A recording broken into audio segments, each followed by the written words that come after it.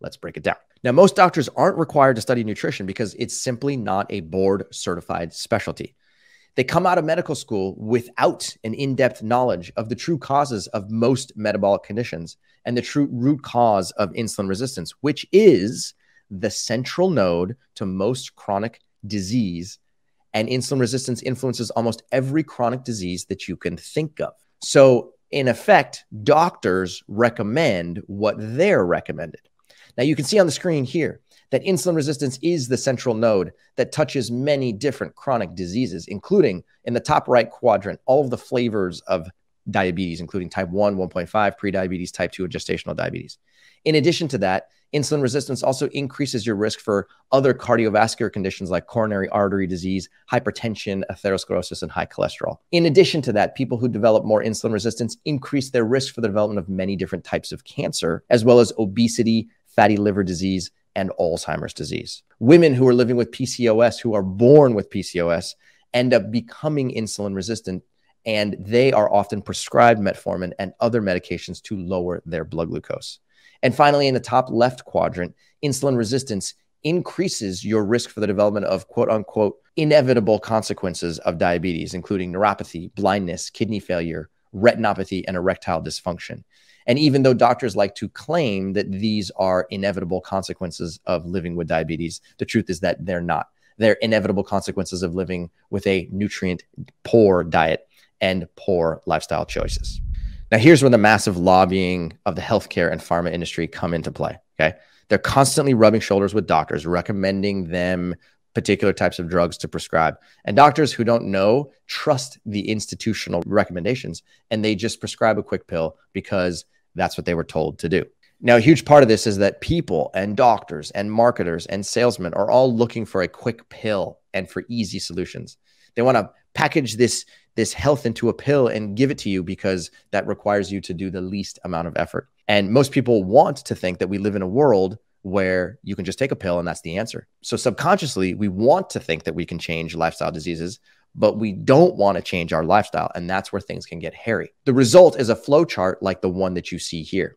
Okay. The first line of therapy is metformin and then lifestyle, but then everything else is pretty much about drugs. And this is how doctors are taught to think. It's never about changing your diet and integrating intermittent fasting and moving your body more. And if so, they might give you some general recommendation like, oh, well, it's about diet and lifestyle. But that doesn't really mean anything because diet and lifestyle are massive universes and you have to get into specifics if you're going to promote any kind of real change. This is missing something massive. What it's missing is something called real food. It's missing things like moving your body. It's missing intermittent fasting. It's missing changing your mindset. It's missing lifestyle change. And lifestyle change is the single most powerful medication ever discovered by human beings that has effectively no side effects. The side effect is that you have to try. The side effect is that you have to put in some effort. And if you're willing to do that, it will pay you back 1,000-fold. Okay. This just doesn't come packaged in a pill, but it will save your life. It's all about what you eat, how you exercise, and the decisions that you make around when to eat. It's going to require a seismic shift of your mental frame. It's hard to hear this, I understand, because it can be overwhelming.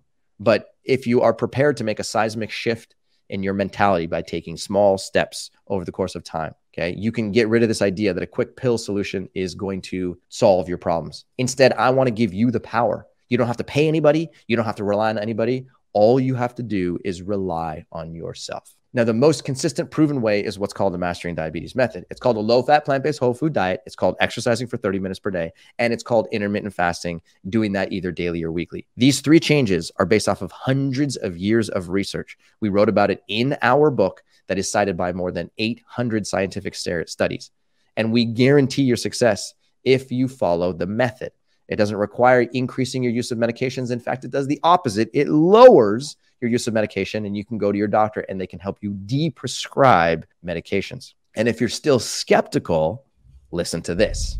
Now, a landmark study to investigate the efficacy of metformin was published in 2002 in the New England Journal of Medicine. In this study, researchers studied 3,234 non-diabetic individuals with an elevated fasting blood glucose and randomized them to either a lifestyle modification program or 850 milligrams of metformin twice per day. Those in the lifestyle modification group were told to lose 7% of their body weight and exercise for a minimum of 150 minutes per week, which is roughly equivalent to 5 days of 30 minutes of exercise per day. Now, you can see the effect of both lifestyle change and metformin on fasting blood glucose. The lifestyle change group is in black and the metformin group is in white. Lifestyle change created a measurable decrease in fasting blood glucose at 6 months in comparison with metformin, and that persisted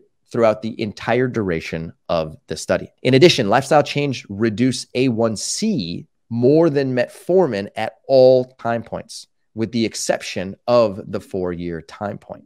They followed these participants for 2.8 years and concluded that lifestyle intervention reduced the incidence of type 2 diabetes by 58%, whereas metformin reduced the incidence of type 2 diabetes by only 31%. That means that after rigorous statistical analysis, the researchers found that lifestyle change is about twice as effective as metformin. Now, that's a big difference and teaches you one thing very clearly: less medication and more lifestyle change is better. So why doesn't anybody know this? Well, the truth is that people do, and we're working hard to spread the word so that all of those 120 million people around the world who are given metformin as their first line of defense to lower their blood glucose will have the opportunity to know that while metformin can certainly be helpful in certain situations, it is not a long-term solution. And lifestyle change is easy, it's free, and it's available to you at every moment of every day. This video was just a snippet of a much more in-depth discussion. Click on the link on the screen to check out the full-length episode. Now, the science behind health is overly complicated, unfortunately, but getting healthy doesn't have to be. Visit masteringdiabetes.org/start. Answer some questions about yourself and schedule a free consultation to talk with somebody on our team who's going to show you exactly how we've transformed the lives of thousands of people using the Mastering Diabetes method. We have a limited number of spots available, and that's why it's imperative to find a good fit. Again, visit masteringdiabetes.org/start to schedule a free zero commitment discovery call and start taking control of your health today.